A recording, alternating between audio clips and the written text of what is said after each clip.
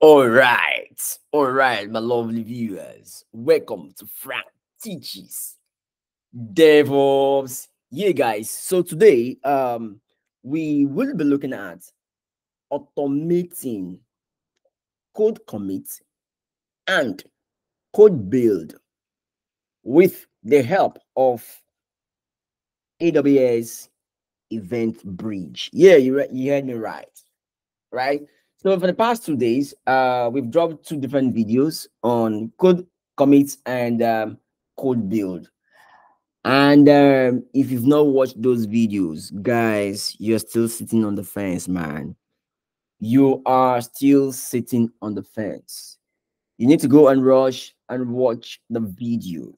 As you watch, please, guys, please subscribe to our channel. All right, this is the only way you get us motivated. Okay, so let me just show us quickly. Let me go to my channel, view channel. Please forget about these things that are happening. Let's look at code commits. Code commits. If you've not watched this video, where is it? AWS code commits. You better go and watch it. You better go and watch it. And if you've not watched code build, you better as well go and watch it. Because we saw how we integrated, we brought code commits and code build together. We saw the handshake, all right, between code commits and code build. So we are still going to see the handshake today in this video between code commits and code build. But in today's video, we are going to be introducing a new service called AWS EventBridge. All right. So with EventBridge, I'll be able to create a rule, an event rule, a rule that is going to trigger a build. All right. So I'll be automating the entire process, right? Entire process of code build with the help of what? EventBridge. Let's just see our architecture. Very simple architecture. So in this process, we have code commits, EventBridge. Sorry, I didn't put this. This is EventBridge. EventBridge, and code build.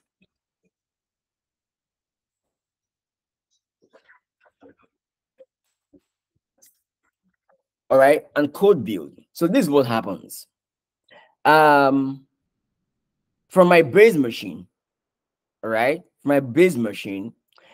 All right, before that, let's have some set of rules. So on EventBridge, we have some rules that we've created, right, to get triggered whenever something happens, right, whenever there is an event. Now, let's start with on EventBridge. I've created a rule that targets code commits as the source, right? Saying that whenever there is any change from code commits,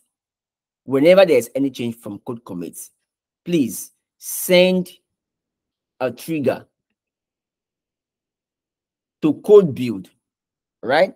Send a trigger to code build that would eventually start building, right? Send a trigger that will send another event that will trigger code build to start running, right? To start what? Running, to start some activities, right? So this is what this rule contains on EventBridge. So this is a process. So now, once this has been set up, I'll come to my base machine and I will initiate a commit. Once I initiate a commit, I initiate a push to code commit. Code commit sends a notification to EventBridge that CO, there has been some changes within me.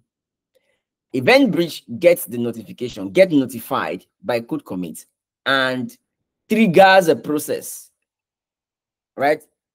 Triggers a process and forces an event to trigger code build to start what running.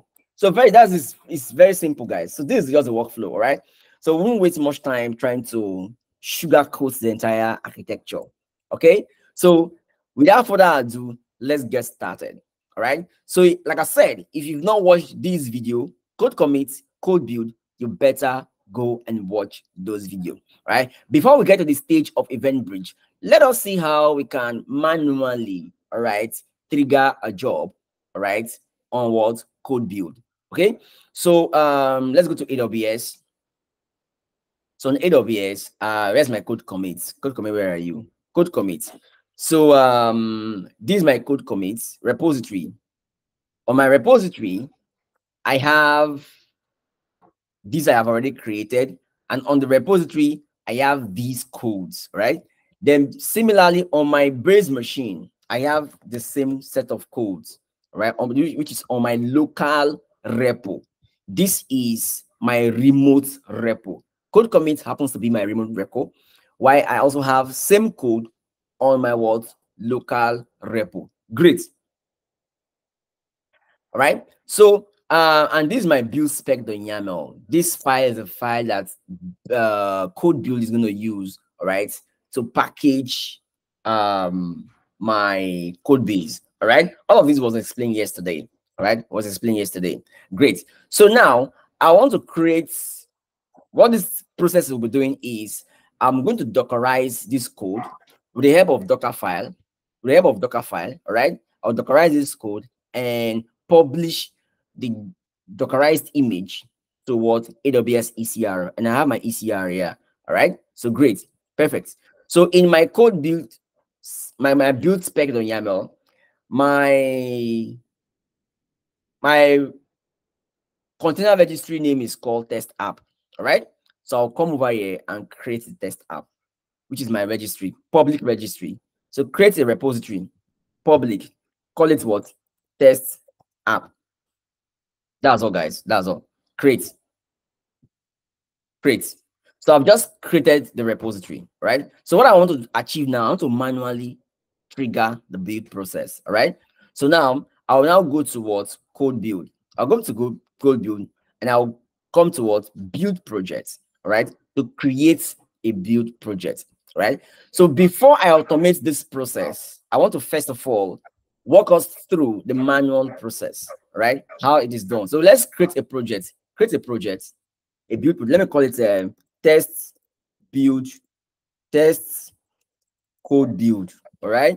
Then the source of this, my source provider is CodeCommit. There are several sources where you have your source code. My source code is on what? CodeCommit. So I pick it up. Then the repository is Merchant API.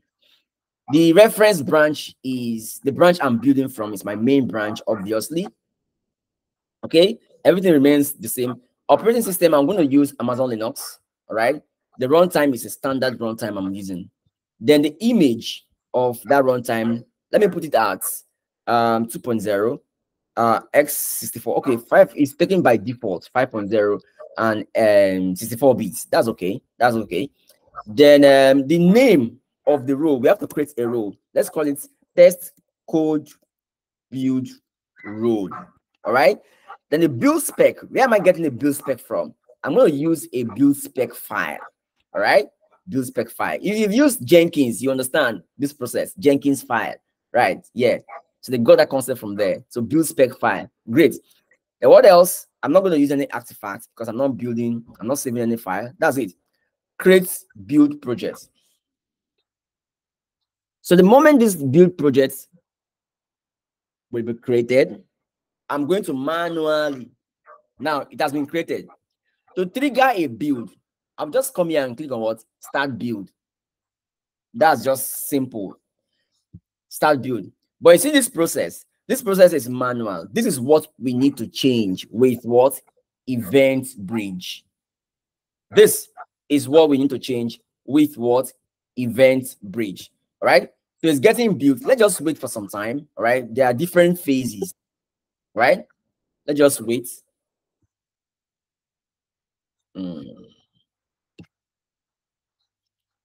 Right. So I'm having an error because of it's a permission error. All right. This error is coming um because of code build wants to authenticate to AWS ECR. However, code build does not have the appropriate permission to what? To log in into ECR. That's why we are getting this access denied exception. So for you to grant access to code build on ECR, we have to go to AWS IAM. You remember while we were creating the build projects, we created a role. So we're going to search for that role. The role name is test. Let me refresh this. The role name is test something. Test code build role. So here is the role. I'll click on the role. Then I'm going to add permission. The role doesn't have any permission. Okay, the only permission it has is a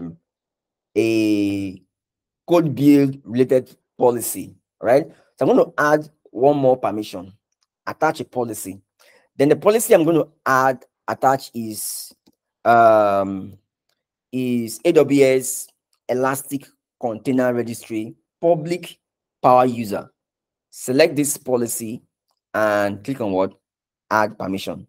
So once this has been added, come back to your what?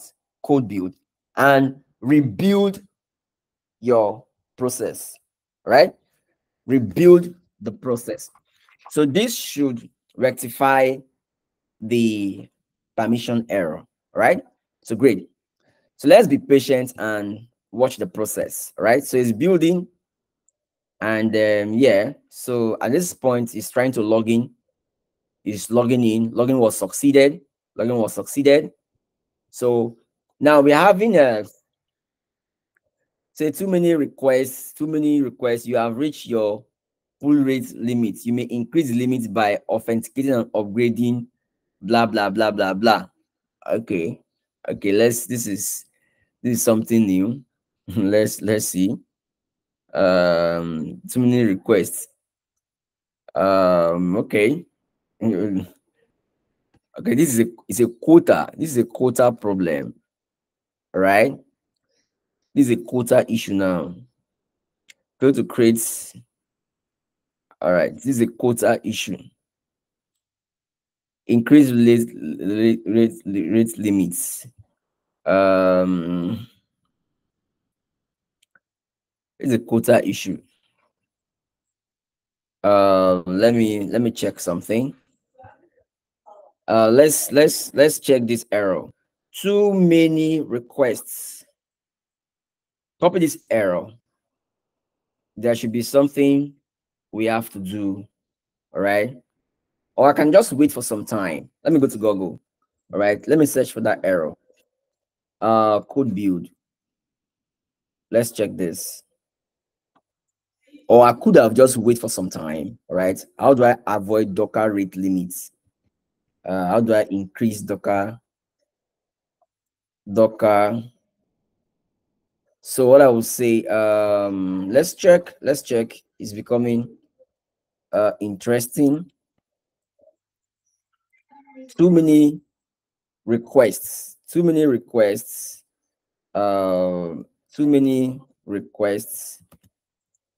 AWS code build. Docker rate limits. All right, AWS. Let's check this. Let's check this out. Troubleshooting emergency CRO, two limits. Let's check this. Let's check, guys. I'm getting this error. There was no answer. This error originated from Docker Hub. You can read more about Docker Hub. Why is it? I'm only using Docker. You can implement several options. Use Docker Hub accounts and call Docker login before pulling the images from. This will increase the pull rates. If you're already using your Docker and still getting the error, you can upgrade. So it's like it's coming from ECR. It's coming from ECR. Let me refresh. All right, but I think let's check. Nothing is in here. ECR settings, rate limits. Error is coming from ECR. Let me check this. Too many requests, throttling exception, get authorization token. This saying something else. ECR, where are you? Loading registry data. It's taking too long. Cancel. It's taking too long. Right. So let me rerun the build one more time and see if this will happen again. Let me retry build. All right. Retry build. Let's retry the build because I feel there was no time to rerun the next build. So let's just see. Let's see what happens. Because that challenge is coming from ECR, which I am very concerned. Okay. Okay. All right. It's like it succeeded. All right. You can see it succeeded. So it was just something just to refresh the what's it called? I don't know what really happened in between, but I knew that it's something that will just clear on its own. All right, something that will clear on its own. So the build was succeeded. So you can see this process was highly manual. So I don't want to go through this manual process. I want this process to be managed by EventBridge. Whenever there is an activity towards code commits, how do we do that? So let's set that up. So I'll go to my dashboard and search for Amazon EventBridge. I'll click on EventBridge. All right. Click on EventBridge. Then on my left hand side, I'll come to bosses. All right. Look at these IDs. These IDs. All right. These IDs. All right. I'll come to bosses and I'll click on rules. Right. Then I will create a rule. Click on create rule. I'll give the rule name. Let me call it test code build events. All right. And yeah, enable the rule on the selected event boss. That's it. Okay. Now there are two rule type. Rule with an event pattern and schedule. So this schedule, for instance, you want to schedule this code build to run at a particular time, just like a cron job, right? You specify this option.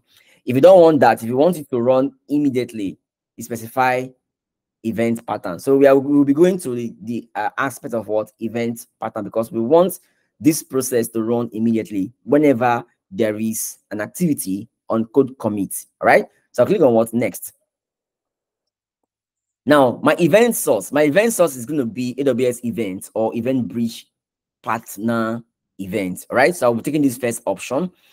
Then the sample event. In the sample event, I'll be using EventBridge partner event, because I've specified that I have to use EventBridge partner event. So that would be the same thing. All right. Scroll to the bottom. Now come to creation method. Now in the creation method, there are three methods. We have the use schema, use pattern form, and custom pattern JSON editor. So if you use this use schema, this event pattern changes. All right, great. Now use pattern form, event pattern changes. Then custom pattern with JSON editor, you can see. All right. So we're using the simplest one, which is use pattern form. So with pattern form, we can create a pattern of the style of the events. Now, the event source is coming from AWS service. Obviously, it's AWS service. Then the AWS service we want to target as our source, because if you see from our diagram here, our source is CodeCommit. So we have specified the event source. The event source is CodeCommit. So I'll type CodeCommit. I'll search for CodeCommit. I'll select CodeCommit. Now the event type is going to be all events. Now, in this we can say, okay, whenever there's a code commit comment on commit, it should trigger code build. Whenever there's a pull request, whenever there's a reaction change, whenever there's a pull request state change, repository state change, but I want to target all events. Any event that happens, please trigger the pipeline or trigger code build. All right. I'll say what? All events. All right. Then click on what? Next. Great. Now, in the targets, as you can see, this is my source. This happens to be my source. Code commit is the source. Let's do something. Code commit is my source, and code build is what? The targets. Right? Now, let's set the targets.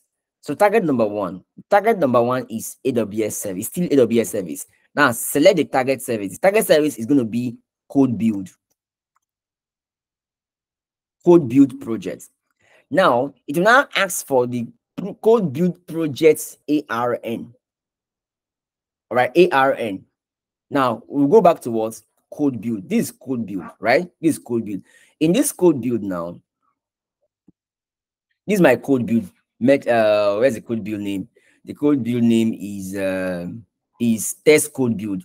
I'm going to find the ARN of the code build, and I'll see that under what? Project details. In project details, I'll see what the project ARN. I'll copy it, come to my EventBridge, and I'll paste the project ARN.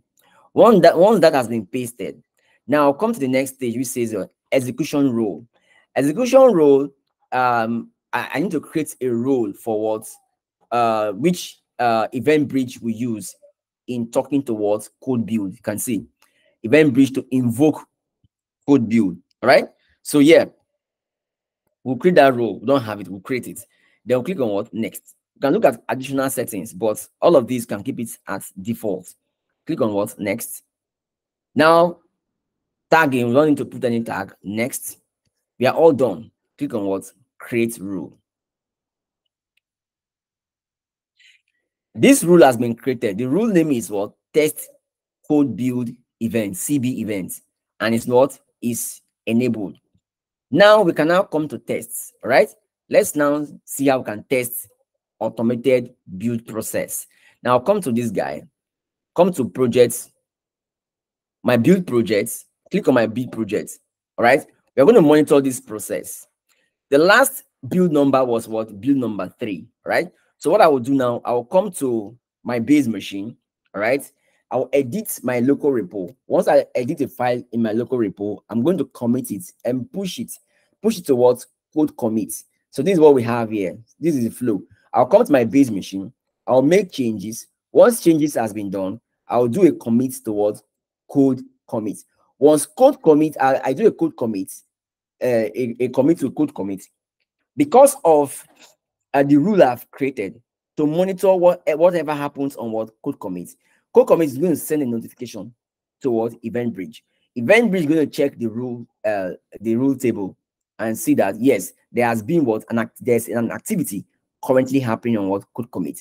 Based on the activity, EventBridge is going to send out a trigger that will trigger code build to start what running. All right. So here's the process. So let me go to my base machine. So my base machine, I'll just go and make some changes. I'll open the index.html file. Then I'm going to just make that change and I will save and quit. So git status, it shows there has been a change. I'll do a git add, then git commit updated index.html. All right. Now let's do a git push. Put my passphrase, sorry. Now I have performed a commit. Let's go and monitor code build. Let's monitor code build. Let's just wait and see. Let's just watch. All right. So I want to refresh this build history. Once I refresh this build history, let's see what happens. You should see build number 4 has been triggered. Build number 4 has been triggered. So this is a catch, guys, right? This is how you automate the process between CodeBuild and CodeCommit using what? Using what? EventBridge. All right? Using EventBridge. That being said, guys, I want to bring today's session to a close because we have finally actualized what we wanted. You can click on the build run, all right, to monitor it. So yeah, it was successful. Everything went on successful. Build number 4, it was a success. All right. And if I go to my container registry, I should have a second build test app. All right. There was 3 and there is 4. Right. So with this now, you can see how we have been able to automate the entire process from my local machine to CodeCommit till when my code gets built by what? CodeBuild automatically without any human intervention. However, EventBridge made all of that possible. All right. That being said, I want to bring this session to a close, and I hope this session has been very, very informative. And see you guys in my next video. Thank you, and have a wonderful week ahead. Peace out.